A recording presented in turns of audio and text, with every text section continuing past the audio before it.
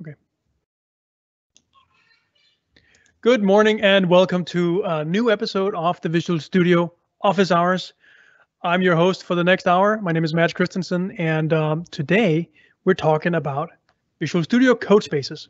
So that's a new and very exciting thing that we've been working on the Visual Studio team for quite a while. And with me, I've got two of the lead PMs for the project, Nick Molnar and Anthony Cangigliosi. And so I was hoping that you two gentlemen could start by introducing yourself and what it is exactly that you're doing on Codespaces. So Nick, if you will begin. Sure. Hi, everyone. My name is Nick Molnar. As Matt mentioned, I'm a PM on the Codespaces team. I work from home and in Austin, Texas. I was one of the original PMs on the Codespaces team, and I was involved with the public preview launch that we did back at Ignite in November for Codespaces that are Linux-based and that use VS Code and the web editor. And I kind of have my fingers in lots of Codespaces pies, so I'm involved in kind of Codespaces in all shapes and forms. All right. And Anthony? So Nick, it used to be original that you work from home. Now we all work from home, which is why Codespaces is becoming so awesome. I'm Anthony Cangigliosi, and I'm the group program manager for VS Core. I work on a number of shared features across the platform of the IDE. Basically, if it touches every project system in the IDE or every project type that you use, it probably falls on the core team. So our team has been super busy enabling the IDE and the features of the IDE to kind of be connected to and driven by the back end of a Visual Studio Codespace. And it's been pretty exciting to see the progress there. Awesome. Thank you. So I think I want to start with you, Nick, because my understanding of Codespaces is that it's a service in the cloud, and that's what you're working on. And Anthony works on the part of Visual Studio that can connect to that service in the cloud. And so maybe you can start by explaining what is Codespaces from a service perspective, and then we can take it from there.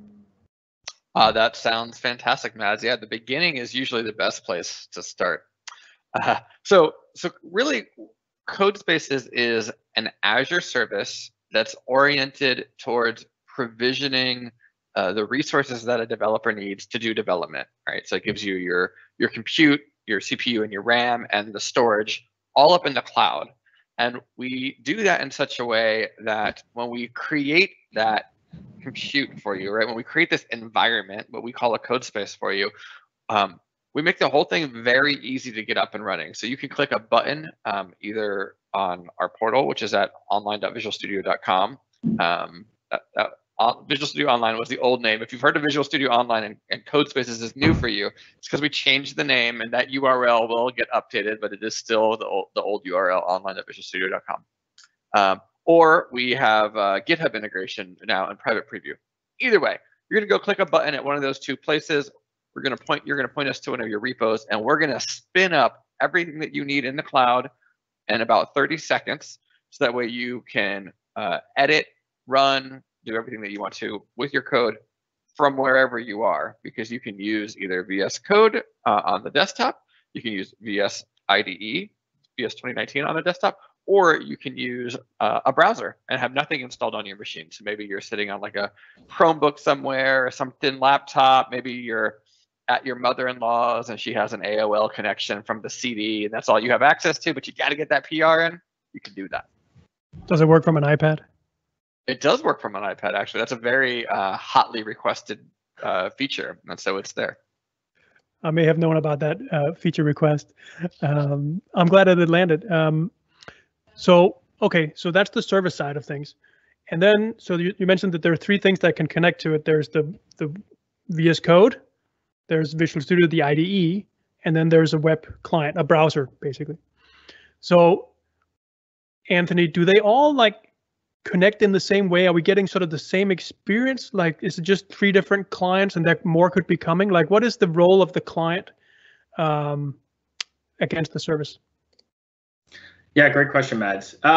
So in some ways, they all kind of have the same core kind of promises of being able to kind of connect to your code running inside of the cloud. So that part of it is shared no matter which client you're connecting from. Browsing code, core editing of the code, all that's available no matter which client you're connecting from. All of your core Git operations, a lot of these fundamentals are shared across many of the clients. There are differences that you're going to see depending on which client you're using. A lot of that kind of comes down to, what the IDE versus VS Code are really best at and where they kind of shine. So if you take the Visual Studio IDE, for example, right, that is a kind of world-class app development experience for .NET and C++ developers. I mean, those customers absolutely love the integrated debugging experience, the unit testing experience that you get there, the rich editing and IntelliSense, all of the richness that comes from a single IDE. That's why developers love IDEs, because it all kind of comes together packaged into one deal. And it's been really tuned and optimized for those kinds of workloads around .NET and C++. And so in those places, the IDE is really going to shine because it's able to light up a lot of the functionality that just comes right with Visual Studio that makes the Visual Studio so great. Now, Visual Studio Code, on the other hand, has a lot of breadth in terms of to be able to reach many different kinds of languages, whether it is front-end web development, Python, Node.js, and a number of other languages that you can kind of reach breadth-wise through extensions that you can plug into VS Code. And so while Visual Studio and VS Code have extensions as well, VS Code really can scale out quite broadly with its ecosystem that's available in VS Code that's also available from within the browser experience. Okay. That was a very thorough answer. Thank you. Okay, so we have these clients connecting. So let's say that I'm a developer and I'm working at a company and I want to try out Codespaces. So my source code has to then live in the service up in Codespaces, right? It's GitHub. It might be on GitHub and it's being cloned into the Codespace.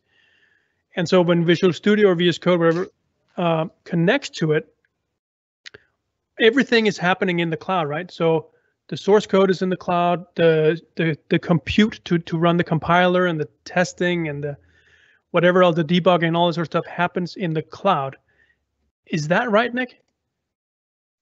Yeah, you got it exactly right, Matt. I think the kind of the easiest analogy or maybe mental model to keep in your head is to think about how we work with databases.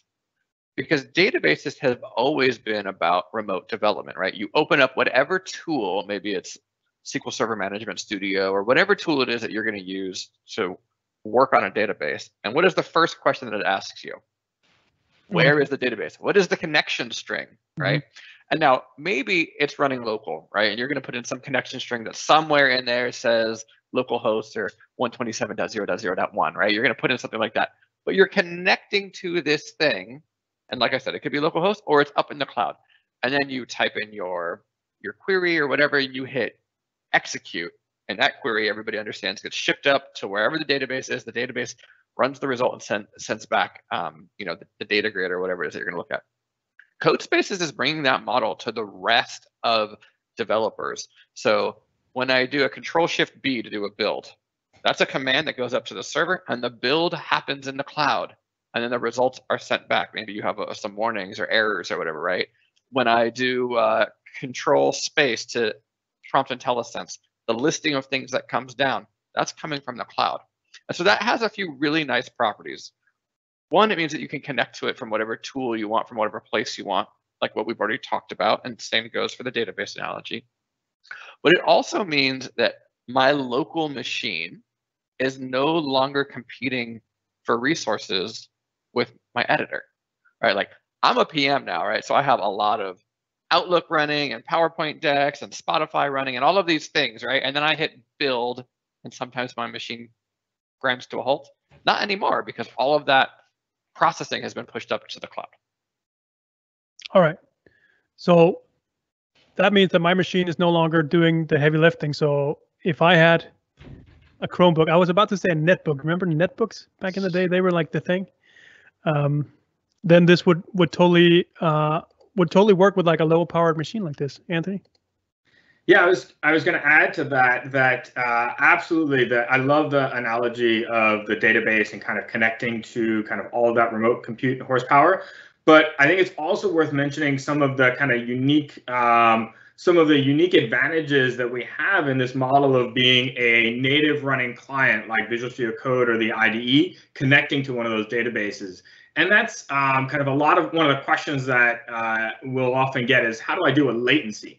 And having a native client actually gives us the ability to kind of merge a little bit of the best of both worlds, where we're actually able to kind of manage a cache and a buffer of typing as you're typing and editing in the editor, and then send that cache over to the code space. It's then processing that information, updating it on the back end, and then responding to it. And so together with that backend processing and the remote cache, we can actually give users a very responsive, low latency, native feeling user experience while still working in a remote connected world. All right. So that latency, I mean, there has to be a latency then, I guess, right? Because there has to. Like there's what is sort of the consequence or the cost of running sort of those things in the cloud, which could be many miles from where your internet connection is. Nick? Matt, you are right. There is still latency. Unfortunately, we haven't fixed physics yet, so we're keeping on working on that in the R&D department. No, I mean, as with all things performance, there's a trade-off that needs to be made. So what we find is for people who have done remote development in the past, maybe they would turn to using something like remote desktop or VDI, right? And that is a very kind of, it can be a very bandwidth heavy style of communication, right? You're passing literally bitmap images back and forth. With something like Codespaces and the fact that you're connecting through the editor, as Anthony was mentioning, we have the benefit of all that we really need to pass around on the wire is the context that's required for you to do software development, which happens to be actually quite small, right? Developers are working with text-based documents, which we know compress well, so we can ship them around the net very fast. We're just sending over the command that we need to do a build, just sending over the list, right? It's these very highly compressible assets that actually move around pretty quickly in terms of latency. Plus, we have the Azure building on Azure, right? And so as a public preview service right now, we're only in 4 regions, but they're pretty evenly spaced around the globe.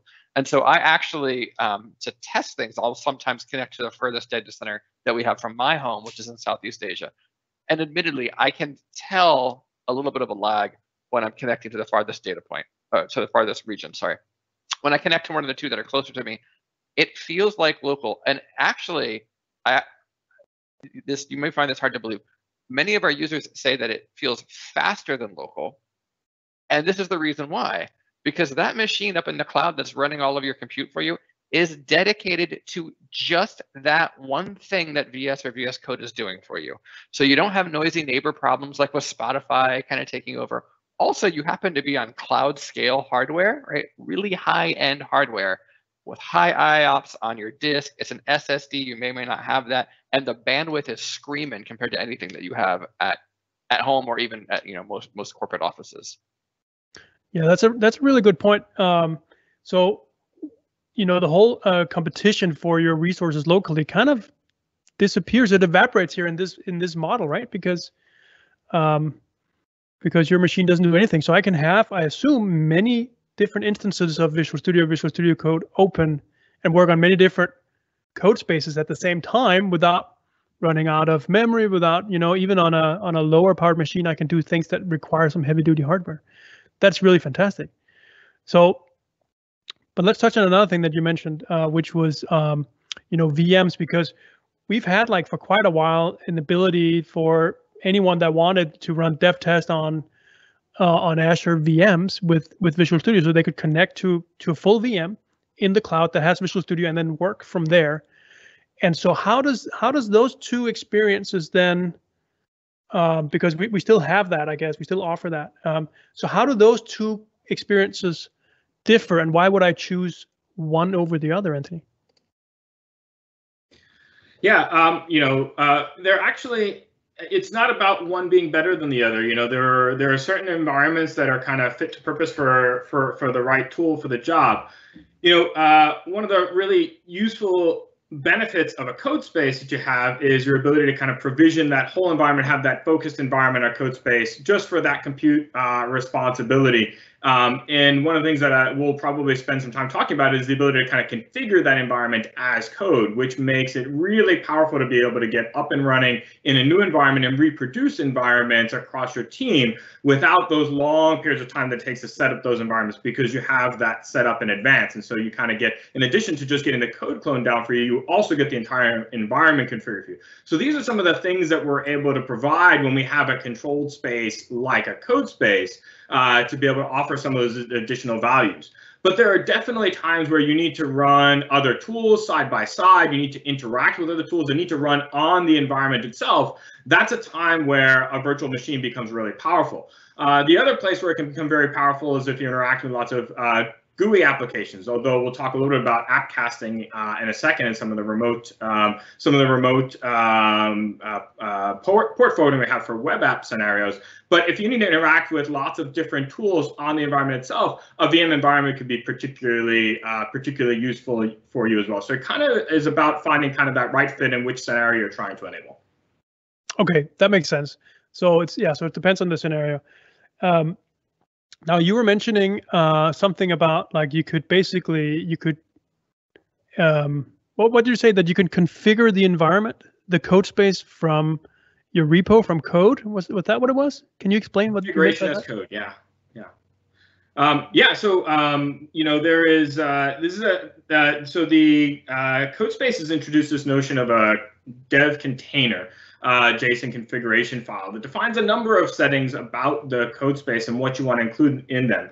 Among them, it allows you to define some dependencies of what you want inside of that code space. And there are some differences that I don't know if we'll get into in this session or not, between kind of configuring for a code space that will work in a Linux container versus a Windows code space. But ultimately, what it allows you to do is allows you to say, you know what, actually, I need this set of SDKs. I need the .NET framework, this particular version of .NET Core. I need these particular NuGet packages to go with it. I also need these other custom tools that only my team uses. They may be internal tools that are pulled from some private share, or they might be some other utilities that I need to pull in, or some private feeds. And I can configure all of that so that I, as maybe a tech lead for my team, can define that up front. And as I have new team members joining the team, I just simply give them the repository they need to join and say, go join this repository or add this repository to your code space, and they configure that code space.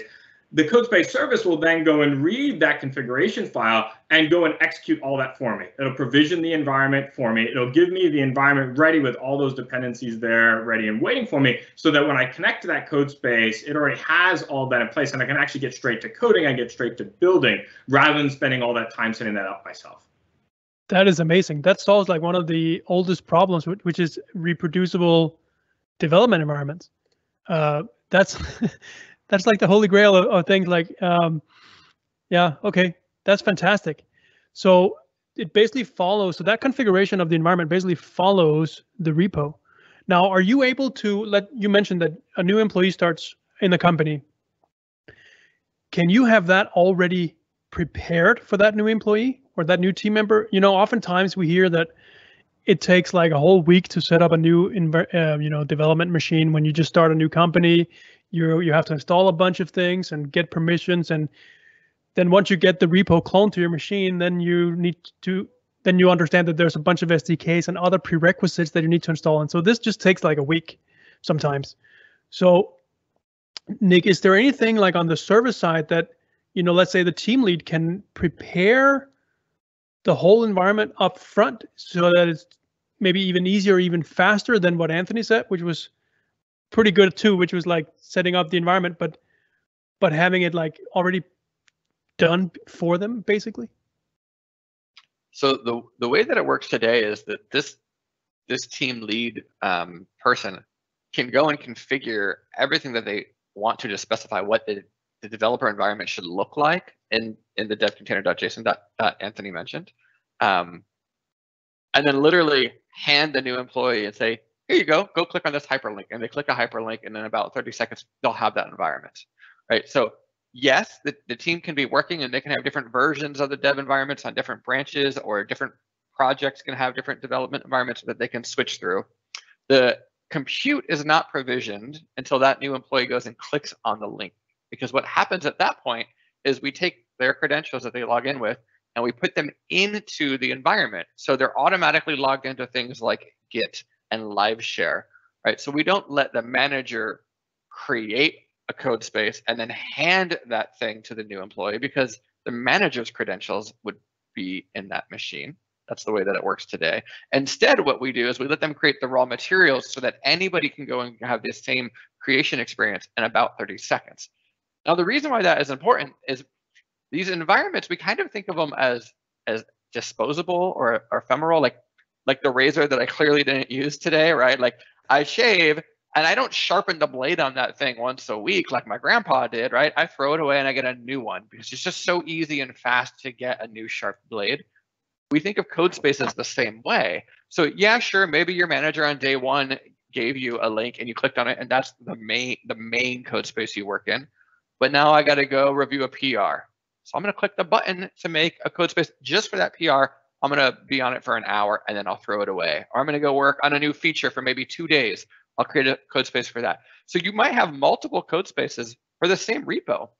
And so kind of the speed and having those raw materials so that anybody can continue to create these things quickly, we feel like is a really big value proposition. And it's not just new people joining your team, right? As more and more open source and even inner source, which is like open source culture behind your company firewall, ramps up, and we all know this because Microsoft is very inner source friendly. Like I might go jump on some other code base that I've never seen before, but I'm going to contribute to them for the next 15 minutes and then move on.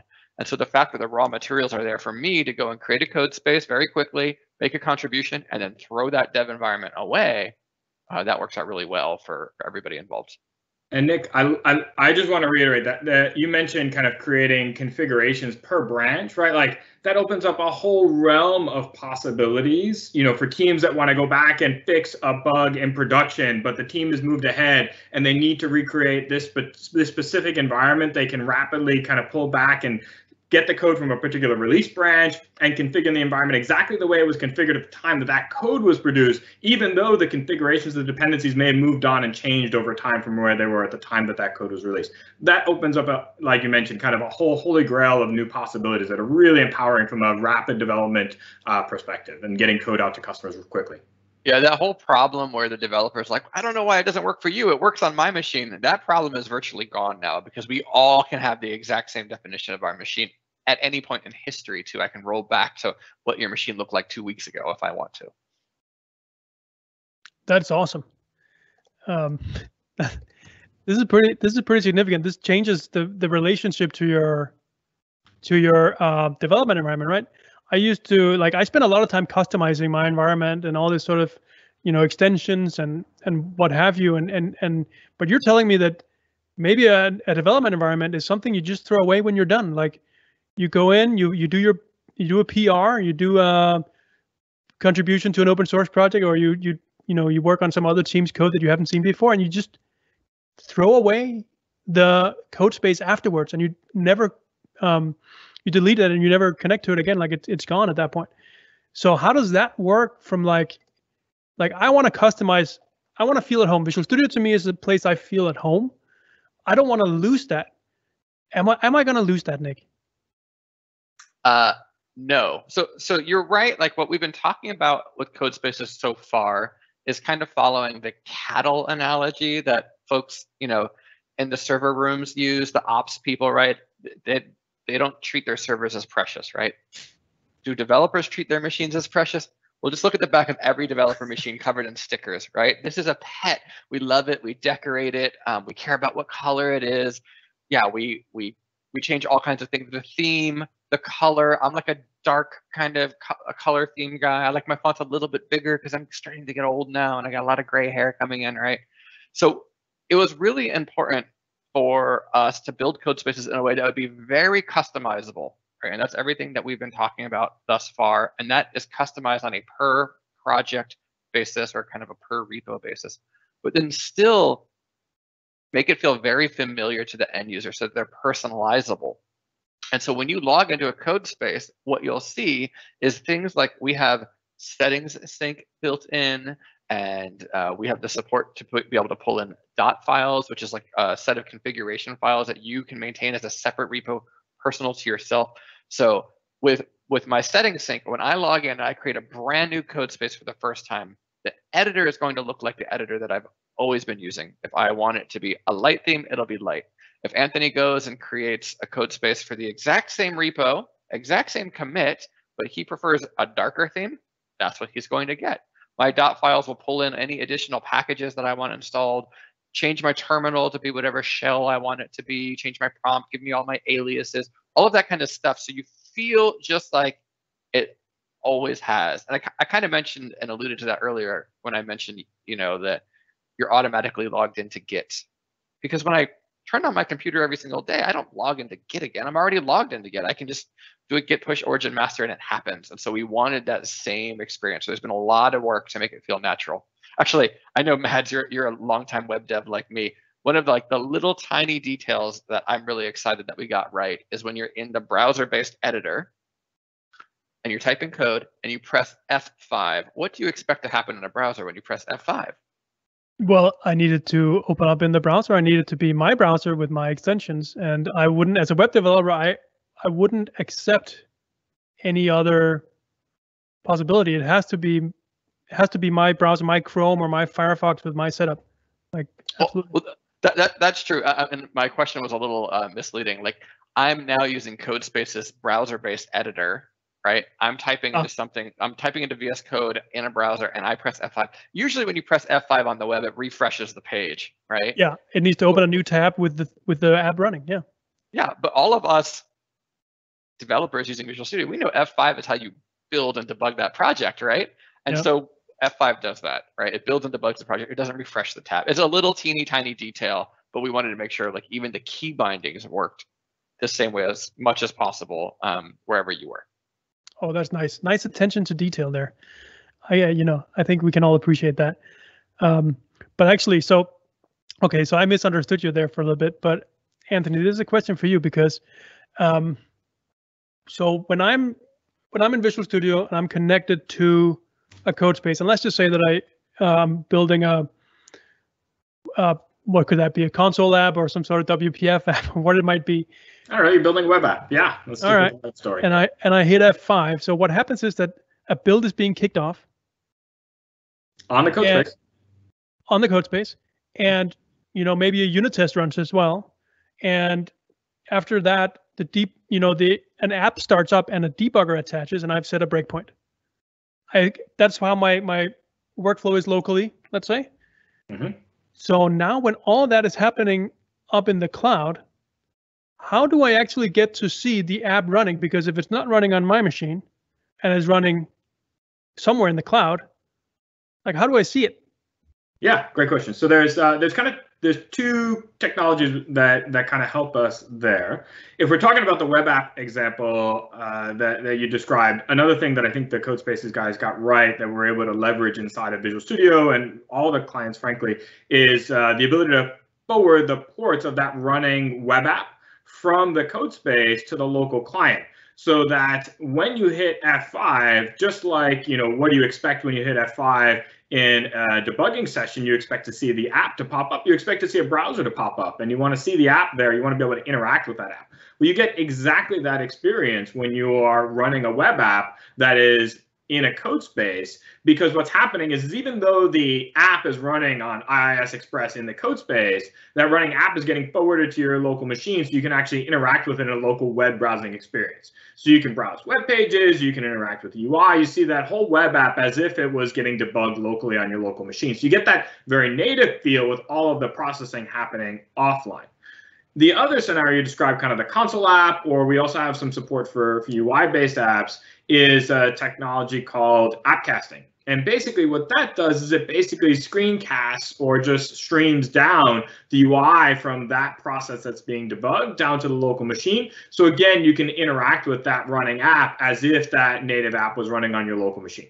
It's great for line of business apps. It's great for console apps. It's great for things where you've kind of got lightweight UI that you need to interact with that they can stream down over the web down to your local machine. All right. So how does that work though? So you say you're streaming. Is it like, when I hear streaming, I'm thinking like either like a video stream, or I'm thinking some like a Teams or a Skype call type of thing. Like what is the experience like? And how You does can it think work? about the experience as being very similar to any of the kind of Teams app sharing experiences that you have today, where you can actually see the full app focused in on just that app. You can enter, and then where you can take control. So imagine taking control of someone else's Teams or some other app running across Teams. You can interact with that app. You can press buttons on it. You can see everything that's happening within the context of that process. That's the experience that you're seeing locally. You're just seeing this hosted frame that's hosting all the UI from that process running on the remote code space, but being streamed down where you can interact with it the same way as if you would have interacted with it locally. And then just to kind of not to oversell the promise, right? Like this is streaming that UI down to the machine, right? So I mentioned this is great for line of business apps that where they they don't have high frame rate requirements scenarios, but where line of business apps where you're mostly kind of formed, you've got different kinds of controls and data grids that you might be presenting. It works really great for those kinds of scenarios. Okay. So it sounds like Codespaces is able to handle like web app, desktop apps, console apps. I assume like class libraries, and if I want to. If my product is a NuGet package or something like that, I can use Codespaces for that, no problem. Yeah. Is there, or? Oh, sorry. No, yes. So my question is, like, what is actually supported, or is there something that is not supported? I know it's in preview, and we're going to get back to that. But yeah, Anthony. Great. Yeah, I was trying to answer that question. I wanted to get it out. Yeah, so let me talk about it on the Visual Studio IDE side, because this is some places where Visual Studio and Visual Studio kind of have a little bit of gap between them. And then maybe Nick, you can talk a bit about the kind of breadth of support on VS Code and the Linux-backed Codespaces. So from within the IDE right now, we support a couple of core workloads. One is ASP.NET Core projects, or all kind of the .NET Core family in general. So if it's .NET Core console apps, .NET Core libraries, and ASP.NET Core apps, all those work great in Codespace. You can build them, run them. You can actually even build and run .NET Core UI-based apps. We just don't have designer support for them right now. And so the editing experience isn't quite where we want them. So I mentioned it here, but it's not something you'll see us kind of talk a whole lot about. But they actually do work and run. The other scenario that we have that works is C++ and CMake based projects. So you can build any console or library app based on CMake or C++ running on Windows or Linux, where CMake is cross-platform. You can build or run any of those apps inside of a Codespace, and they work wonderfully. Again, UI-based apps do work, but again, we don't have any of the designer or the editing experiences for those either. All right. And Nick, do you have something to add? Yeah, I mean, I think to Anthony's point, right, the idea is that anything that you can do locally, eventually you'll be able to do in a code space. There are going to be scenarios that are better suited for local and some that are better suited for remote. On the Linux side, the sky is basically the limit there. One of the huge values of the Visual Studio family of products is the extension ecosystem that is available. So if there is a language that runs on Linux and has an extension for VS Code, which is going to be the whole JavaScript, TypeScript node community, it's going to be .NET Core, C++, Java, Go, PHP, Python, right? The list goes on, right? But that kind of all of the big languages that people are using to do real work today, those things all are cross-platform. They'll run on Windows and Linux. And so for Codespaces that are based on Linux, you could run them there. You can use the extensions to go ahead and connect that. And the extension is just another customization point. So you can make sure that your repo has the extensions that you need to be successful right out of the bat. Right. Okay. So this wouldn't be a Visual Studio office hours if we didn't go a little bit deeper into like how we actually build these things. And so like there are two very different we talked about this. There's two different aspects, right? There's the service, and then there are the clients, VS Code, VS, and the web. And they're kind of independent to some extent, I understand. But like Nick, when did we start building the server side? And if we go from the beginning, like how did it all begin, and then up till now, like where are we in the flow today? Are we almost done and ready to ship to the world, or are we still in preview? Are there still things where we are going to add things as we go along? Like where are we? Sure. Yeah, that's kind of an interesting question to talk about. You remember that song Closing Time? Yeah. Yeah. Every new beginning comes from some other beginning's end is one of the lyrics, right? And so like, where does this story begin? Well, this story began 20 years ago with Visual Studio itself, or 15 years ago when cloud computing began, right? And this is kind of an evolution where we just kind of keep on learning and going. So, you know, the most recent chapter that I kind of was a part of was LiveShare. And LiveShare is a technology that would allow Anthony and I to collaborate in real time across 2 different machines. And we had a bunch of users who were literally live sharing with themselves. They'd start a live share session, email the link to their home computer, leave work, go to their home computer to connect in. And we're like, wait, like people want to do this remote work, right? And the VS Code team were finding kind of the same signals. And so they started to build out the remote extensions. So they have remote extensions for working with Docker and SSH and Windows Subsystem for Linux. All right. So there's kind of all of these giants that we get to stand on the shoulders of. So that's a little bit of the story about how we kind of got here. Of course, the global pandemic is exacerbating the need for people to do remote development. You asked a little bit about the architecture, and so like maybe I'll word architects, but effectively what you can think of has happened is both VS and VS Code have gone through and are continuing to go through a ripping apart. They're being pulled into kind of 2 pieces where all of the pieces that you can think of that you can see that render will still continue to run on your machine, whether that's in your browser or installed on the desktop. And then all of kind of the guts that are running behind the scenes, the build pipelines, the debugger, all of that kind of stuff is getting put into the cloud. And those things are being able to use a network connection to communicate to each other. So that was kind of the first step that had to happen. And you saw the remote development extensions in VS Code was kind of the first offering that was a journey in that architecture. The service itself that actually spins up the Azure resources for you and all of that, we started building that in January or February of 2019 and began our private preview at Build, which was kind of in the May timeframe of 2019. And that kind of looks like what you might expect it to. We spin up a VM. In fact, we actually have the VM already sitting there ready for you, which is part of the reason why we're able to make Codespace for you much faster than you'd be able to go and create a VM, because we have one ready and warm. It's like going to McDonald's and ordering a Big Mac. They already got one back there. They're just going to hand it to you. But then we take that environment and we customize it. We layer on, the mayonnaise and the pickles, or however you've customized it. Maybe I'm stretching this analogy too much. It's also lunchtime here. We customize that environment with whatever that you want to, and we attach a disk to it, and then you use that thing, right? We'll shut down the VM if you've gone idle, and you can set a policy for how long you want that to be. And we dramatically reduce the price that you're paying when you're not actively using. You're just basically paying for the storage, so you don't lose anything. And then we spin up that VM and attach that same disk to you when you come back. So that's kind of audibly me trying to explain a little bit of how we got here and some of the architecture, but apparently in these office hours we go real deep. So let's keep on drilling. All right.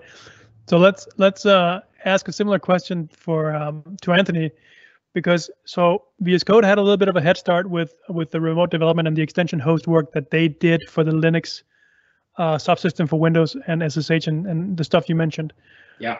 And then after that, Visual Studio we started the work on Visual Studio. And so I've been working with Visual Studio for quite a bit, and I know that the architecture of Visual Studio is very, very different than of VS Code, and it's also like a much larger code base. Like there's just so much more stuff going on than what Visual Studio Code has.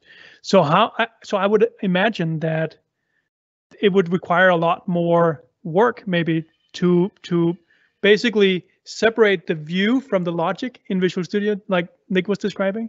Is that the case? Yeah, I mean, I think to put it mildly, it's definitely been a lot of work. I mean, we pretty much have every team in the division right now working on some, contributing some resources and doing some work towards doing that kind of ripping apart that Nick described in separating the view from, or creating this notion of a view from a model, because much of this code was written at a time when view model architectures didn't even exist. It wasn't even a gleam in anybody's eye, and so there was no separation between logic and what you presented on the screen. It was all kind of written together into one big jumble. So some of it involves actual complete rewrites of features to get them working in this new model and in this new world. And so there were kind of a couple, to kind of keep, if we want to, geek out and give a lot of the details behind the scenes, maybe it'll help folks who are gotten, 40 minutes into the session to understand more about how Codespaces work. There are kind of what are called instance types in Codespaces and in the Codespaces service. There's the Linux instance type and there are Windows instance types. And then within those two variants, there are then kind of compute levels for them. And there's a couple of reasons for that. One is it gives developers a choice about which platform they want their app to run inside of it. And so you have different scenarios where you might be building an app specifically for a given platform, and so you want to make sure it's running in the platform you're targeting and that your customers are going to be using it in. But there was another important reason why that was necessary, and that was when we looked at how we were going to get Visual Studio to be able to kind of do that tearing apart. Visual Studio didn't start out as an app that ran on Windows and Linux like VS Code does. And so we kind of had a choice. We had to ask ourselves, do we go and rewrite large portions of Visual Studio to be cross-platform and run on Linux too? Or do we look at kind of, and then also do that tearing apart at the same time? Or do we focus on kind of doing that tearing apart first, getting it running in an environment that it can already run in Windows, that'll get us kind of to the ability to offer some value to customers sooner? And so there were definitely trade-offs down that path, but we chose the latter path, where we said, okay, let's focus on kind of doing that separation first and kind of enable the scenario so we can start to get rapid feedback from customers. Because as all of us know, it's important for us to be able to get features out to customers, hear what they're looking for, so that we can then kind of iterate, tune, and pivot in the right direction. So for that reason, then really kind of the guts of Visual Studio the Visual Studio ID that we pulled out have to run on a Windows subsystem, and so they have to run on the Windows Codespaces. So really, so right now the Visual Studio IDE will allow you to create Windows Codespaces and connects to the Windows backed Codespaces, or the Codespaces that use the Windows instance type, if you want to describe it that way. The Visual Studio Code clients, on the other hand, because they already have that advantage of being able to run cross-platform, are able to connect and run on either the Windows or the Linux Codespaces. Okay. So Nick, what is the difference? Are there any difference really between the Windows and the Linux instances in their capabilities or, pricing or whatever, like from a customer perspective? I mean, there certainly are differences, and differences by design, because Windows and Linux are different, and they do different things, and they handle different tasks in different ways. The other thing is Linux-based Codespaces are in public preview right now, while the Windows-based ones are in private preview, right? And so that's kind of another difference.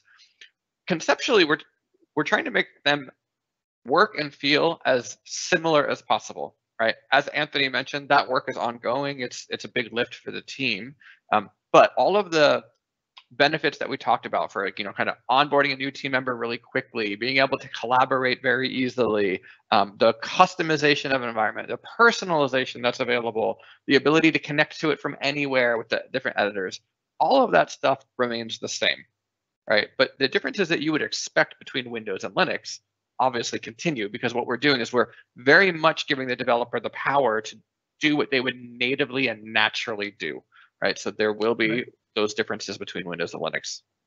So that makes really good sense. So what Anthony was describing earlier about how to customize, your code space in the repo, you basically have a file that describes your environment. If I can then clone that repo into a Linux code space or a Windows code space, and the same customizations would apply, right, to both of them, unless it's a customization that is specific to that particular OS. Is that right, Nick? I think depends on what you refer to when you're referring to the customization. The concept would be the same, right? I want SQL Server installed on Linux or Windows, that's fine. But the truth of the matter is, because they work differently, maybe in Windows, I'm going to install that using a PowerShell script.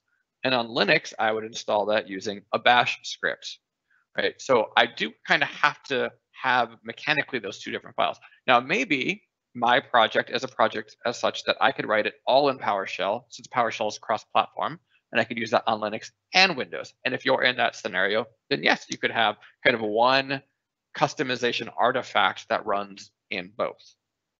Okay, so there are components like PowerShell that are on both systems, so that if you stay to, or you stay within sort of the common denominator in your when you describe your dependencies in the repo, you should be fine whether you use one over the other. Is that understood correctly?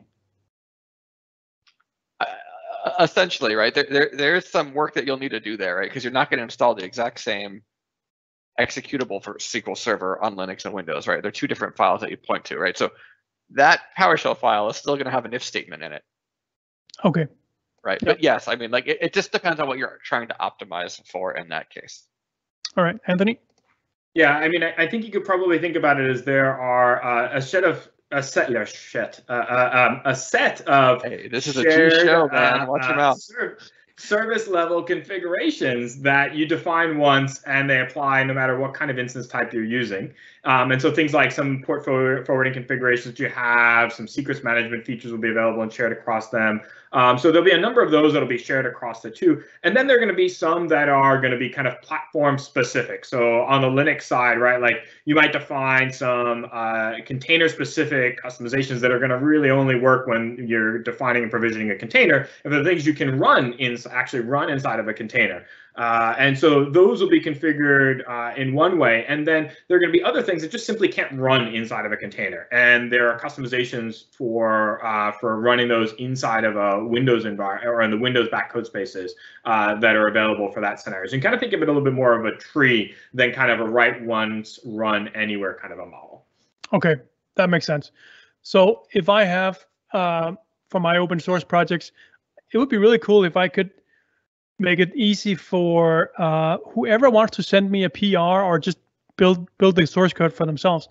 If I could just send them a link that would automatically stand this up this code space, on the right instance type. Let's say it's a Windows only kind of thing. So I want them to stand up a Windows environment. Is that something that's available? Is that even possible? That I could see how cool that would be from an open source perspective, because I don't have to install all the dependencies on my local machine. I don't have to pollute my machine. I can pollute this code space that I can just delete afterwards. Is that possible? It is possible, and in fact, I assume that there's show notes. We'll put a link in the show notes to a repo that I have that requires Node and Mongo. And there's a hyperlink right in the README. So you'll go and look at that. You'll click on the hyperlink in the README, and it'll spin up that environment with everything that you need on it. And anybody can craft that hyperlink. That's not something special that I can do. It's a very simple format, just passing around some query parameters. And you can specify all of the options that you can use to specify in the form that you would manually fill out normally to create a code space. You can just put into that hyperlink. So you can say that you want it Windows. You can suggest a name. You can point back to the repo, all of those kinds of things. Oh, that's amazing. So in my, on my team, if we have a wiki on how to get started for new team members or whatever, I could just have a link that says, that's all I need in my wiki is just one link. And that will just set up the entire dependency, code space, everything, provisioning for the team member. And then that's it. Yeah, delete the 8 pages of documentation you have today with how to get the environment set up and replace it with one hyperlink. That's the goal. Yeah. Exactly. That's amazing. Okay, so it sounds like we have some really cool things here. I can sort of scale my own laptop into the cloud, so I don't have to use as beefy a machine at home, right? Because I can take advantage of that cloud power. I can also onboard to new teams, new companies, new open source repos, super easily. And you mentioned that I could work from a browser even. Like I don't have to have Visual Studio. Let's say I'm on vacation and all I've got is my iPad. I can still go in and be productive using a code space. What are we missing anything here? This is three incredibly fantastic things you got there. Anthony, you raising your hand. What did I forget? Yeah, well, I mean, we talked about you mentioned scaling into the cloud, but one of the things that we can do now that I love about that is not only scale into the cloud, but scale up and down within the cloud. And so we didn't mention in this conversation yet that yeah, you can create a Codespaces and all your compute goes into, or kind of all the heavy lifting happens in that remote environment. But you can actually define from a set of choices how much horsepower you want to throw at that problem.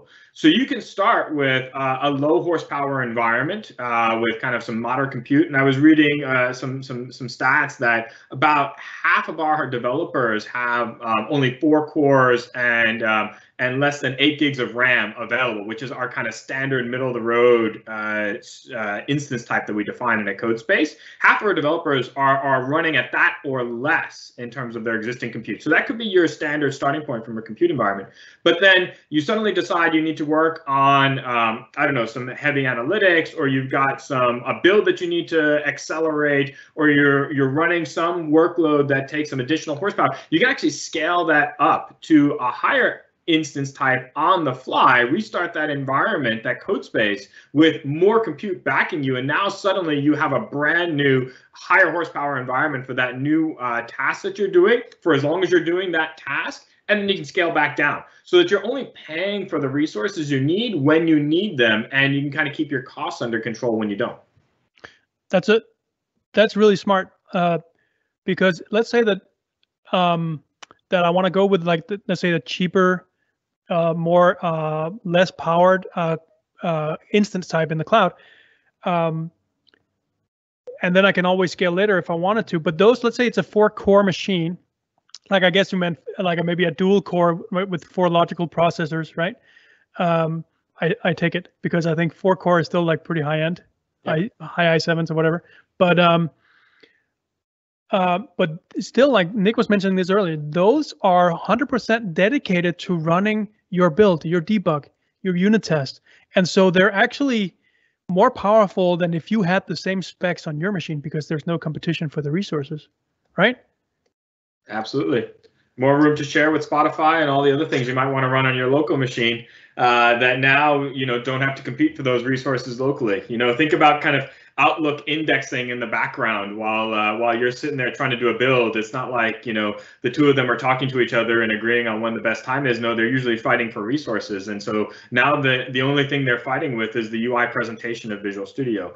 And actually let's just kind of go down that road for a second. Another awesome thing that this kind of buys us with kind of ripping all the guts out of your local machine is I don't need to install any of that crap locally. So now we have the opportunity to dramatically shrink the size of Visual Studio installs from, today, what are tens of gigabytes, to now, what'll probably become on the order of single-digit gigabytes in our first pass. And we're going to get it down even smaller than that, such that it'll take moments to install Visual Studio locally, because really everything that you need is already getting provisioned installed in the code space, all the SDKs, right? Like, just think about like Windows SDK, for example.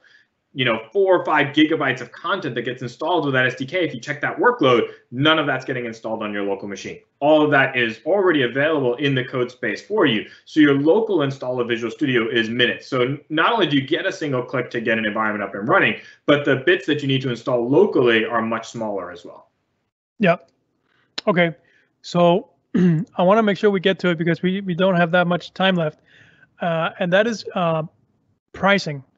So Nick, you were mentioning a little bit about this whole idea that typically if you are working at a company, you don't, as an individual, want to pay with your Azure credits or whatever for a code space.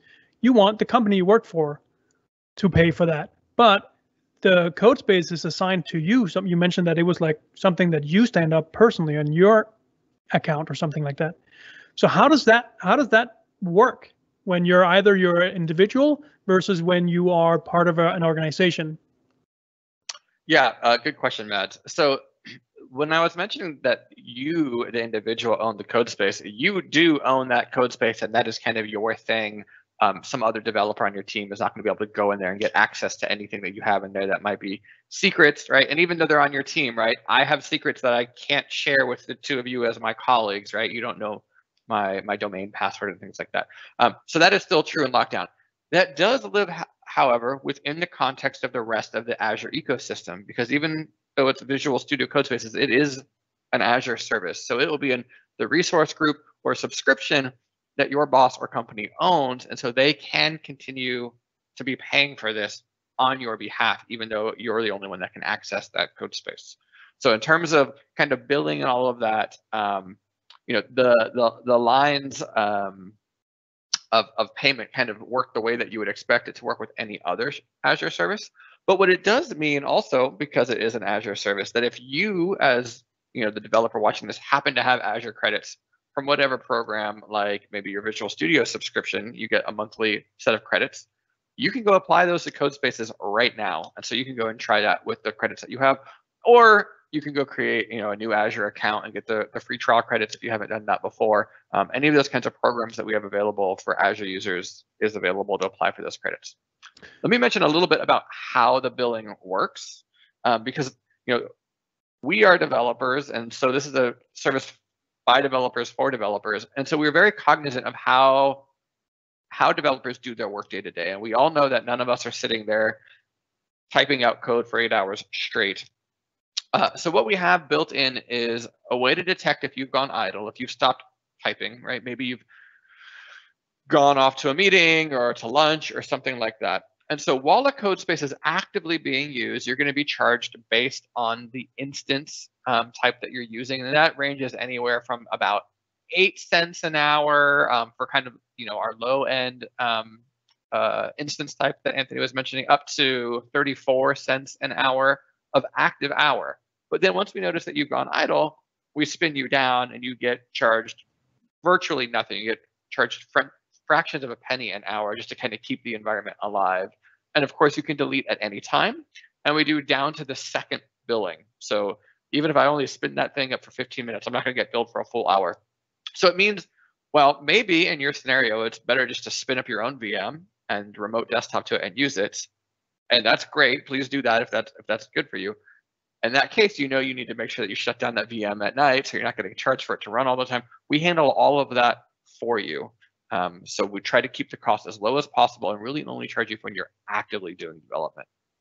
Okay, so there's a good chance that anyone listening, you might already be able to use Codespaces with the existing Azure credit that you've got. If you're using Visual Studio Enterprise, I think you definitely have a subscription and you definitely have Azure credits that come with that.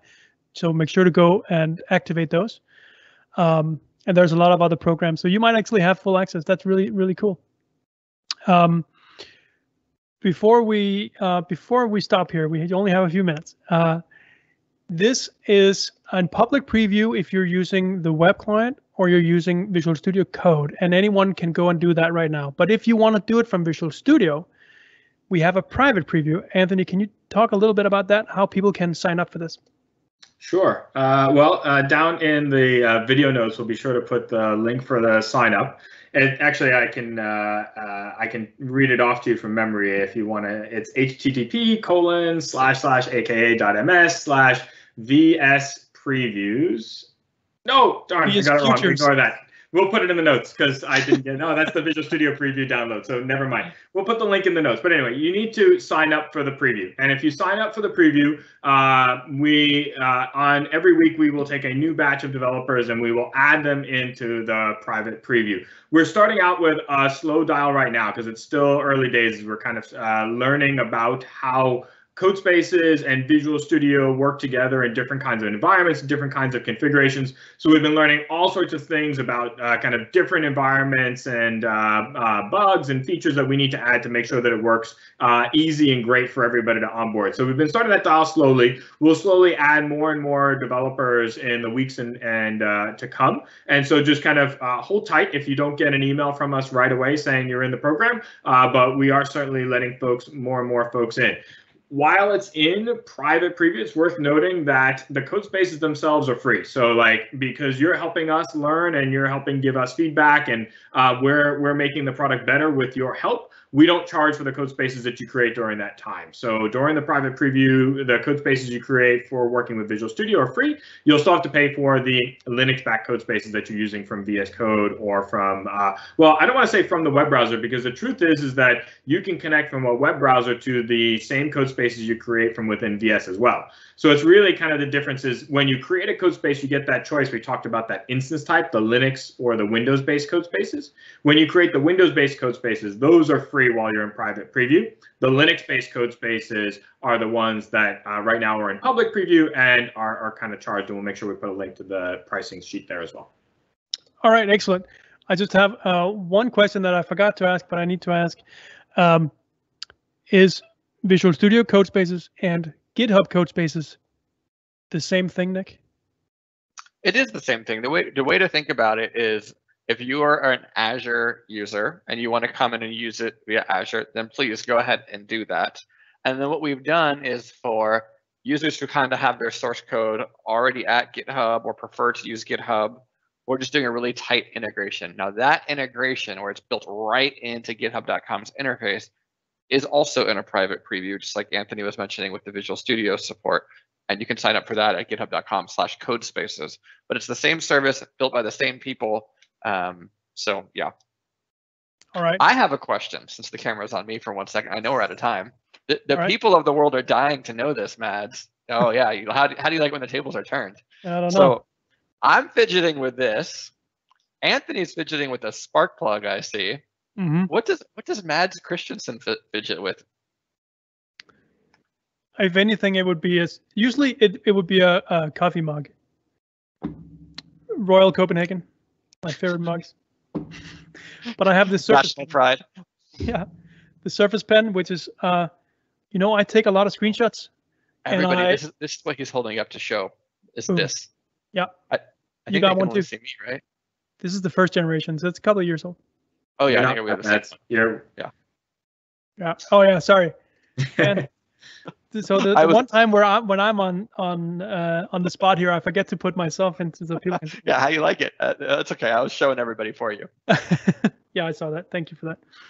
Yeah, that's it. It's good for taking screenshots and opening bug reports on people. Okay, we are out of time. I want to be respectful of the time of our audience and, of course, of you too. So thank you so much for joining us. I think we could go on. There's so much more content here. I think maybe we should do this again in a few months when we're closer to opening up for more people coming in. To try out Codespaces and sign up for the preview, there's going to be a link in the description. So go check that out, sign up, and you'll hear from us. And that's it for now. Next time, Thursday next week, 9 a.m. Pacific time, we're going to talk to Dan Roth about Blazor. So see you then. See y'all. Bye.